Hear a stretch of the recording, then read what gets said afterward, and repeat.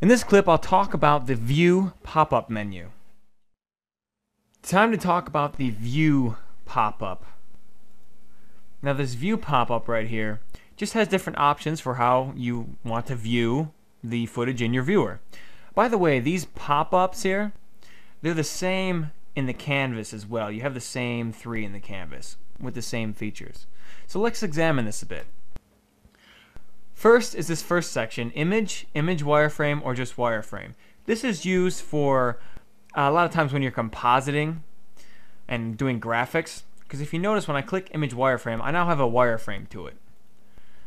And the wireframe basically just shows me the outside, like the outline of my footage or my graphic.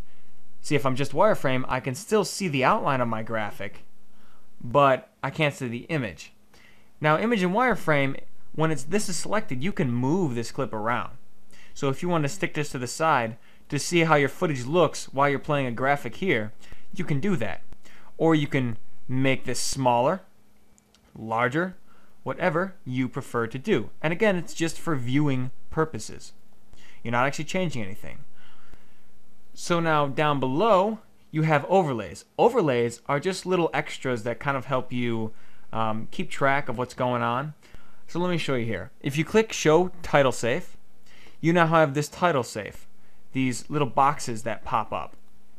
What this is, this represents a standard television. Okay, this inner square or rectangle here is your title safe. Alright, now if you put titles outside of that box, you will not be able to see them on a standard television. And the other one is the action safe. The action safe is most likely anything going on outside that box will not be seen. So keep your titles inside the center box and anything that's important action inside of this action box.